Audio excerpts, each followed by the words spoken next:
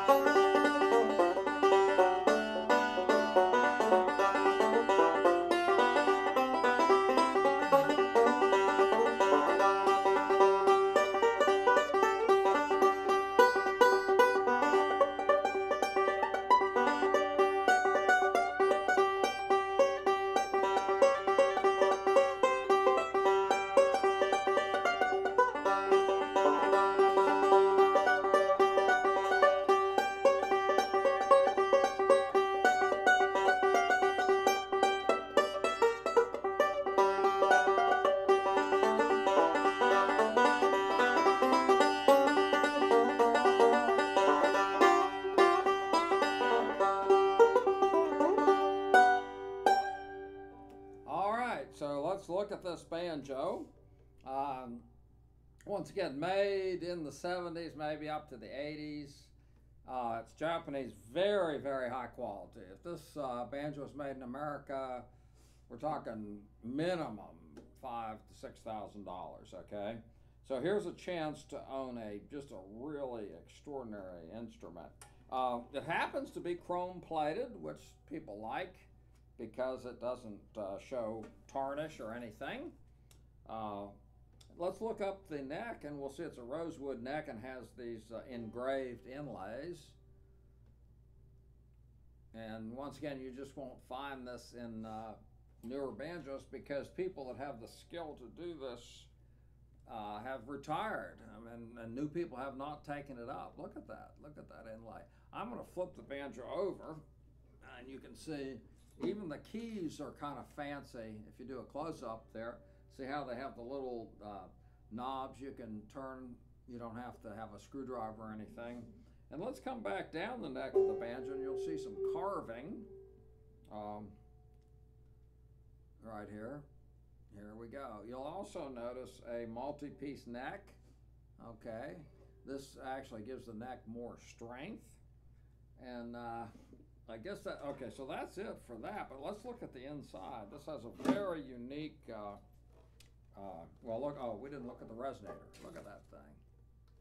So we're using the highest quality of materials, and then the fact that it's old, let's say, if it was in the 70s, we're talking, 45 years old, so it's that wood. First of all, the wood back then was a lot better. You could get select wood easier. The forests have been used up, so some of this wood you can't even find. And then, of course, you have the craftsman aspect, and then you have the fact it's been aging for 45 or more years. And here we go.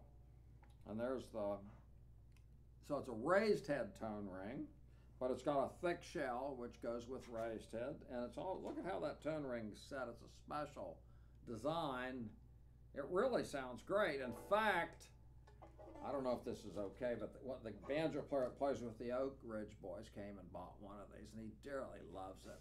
So we've only had, this is only maybe the third one that we've ever had. And once again, looking in the inside the pot, you see they have really nice thick coordinator rods with lots of adjustment.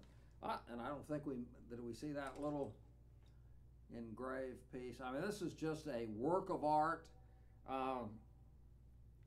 You know, I talked to guys that really are into this banjo thing, and they have 5 banjos, 10 banjos, and people come over to their house, and man, this is, not only does this give you a unique sound, but if you're showing this to your friends, it's just cool.